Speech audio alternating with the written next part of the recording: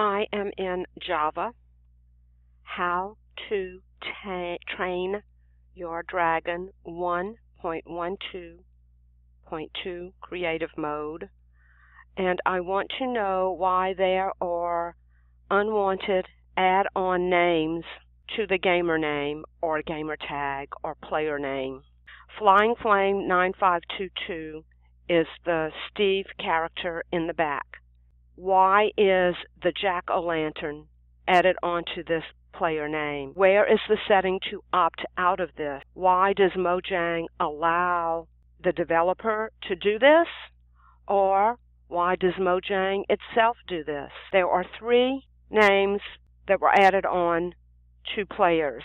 One is the Melon, one is the Nut, and previously the jack-o'-lantern was the Broken. How is it possible to opt out of this? Why is this even allowed? Here is another unwanted name attached, the Blind.